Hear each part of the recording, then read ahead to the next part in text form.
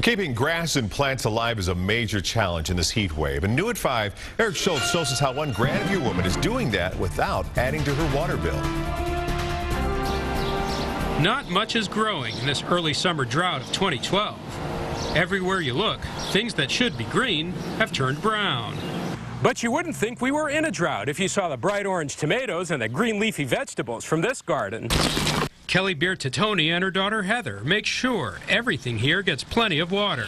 And it's free. They didn't get it from the tap. And you won't find a sprinkler anywhere in this lush backyard.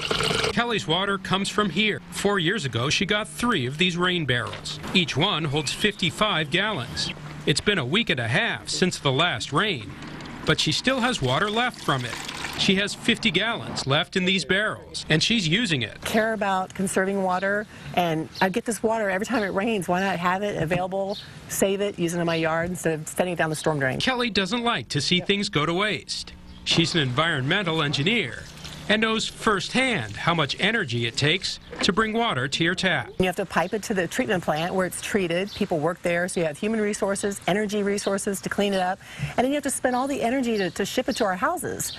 And why am I using perfectly good drinking water on my yard? She's not, and she's convinced 2 of her neighbors not to either. They bought rain barrels of their own. She thinks more people would do it if water were more expensive. Her water company told us she'd only save about $10 a month if she watered every day with rainwater instead of tap water. But she'll tell you the savings to your wallet and the environment will add up over time. Eric Schultz, 41 Action News. Now, if you're interested in getting a rain barrel, you can contact Bridging the Gap. They hold rain barrel seminars, which are open to area residents.